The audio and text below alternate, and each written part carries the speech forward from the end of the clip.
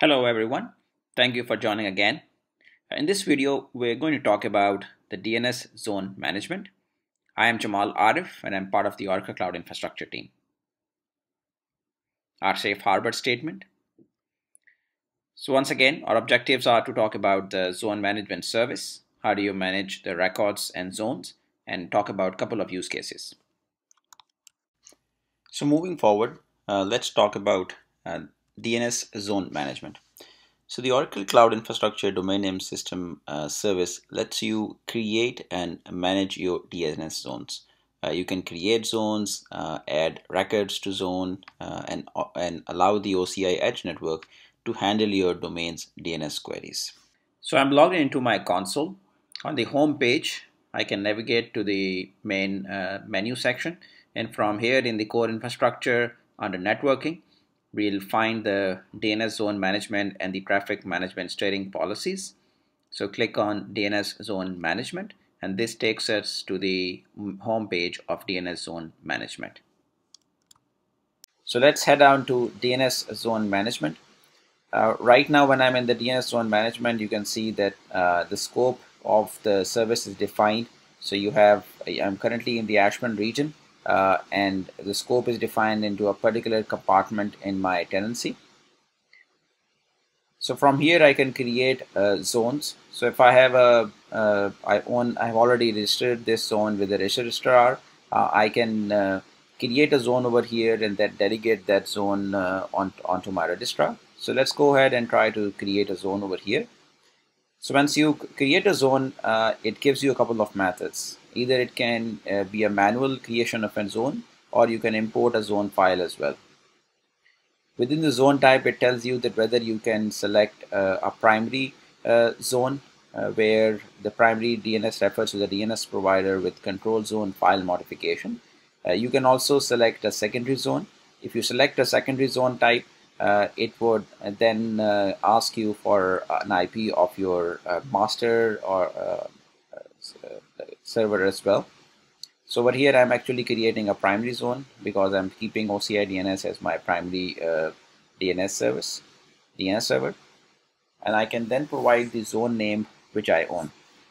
So for instance, if I own example.com, I can just provide the zone name over here.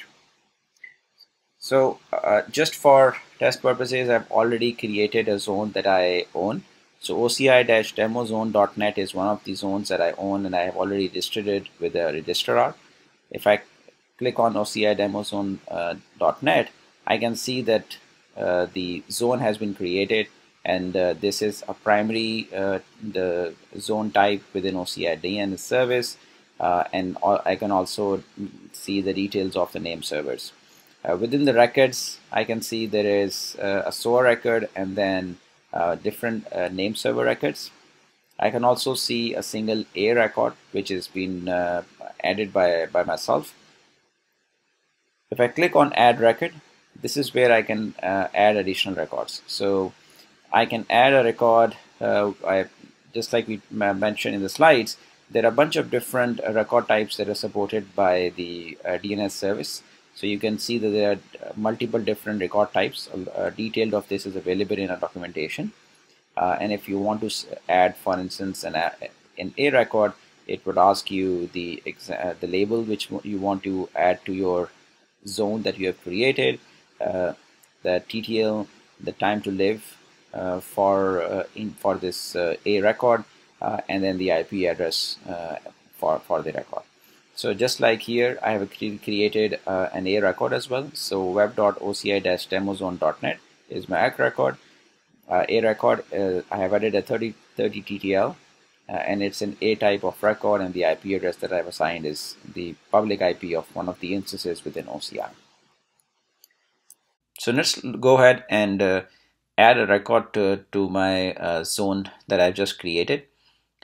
I have a compute instance running on Oracle Cloud Infrastructure. This is the public IP address, and I would create an A record against the public IP address of this compute instance.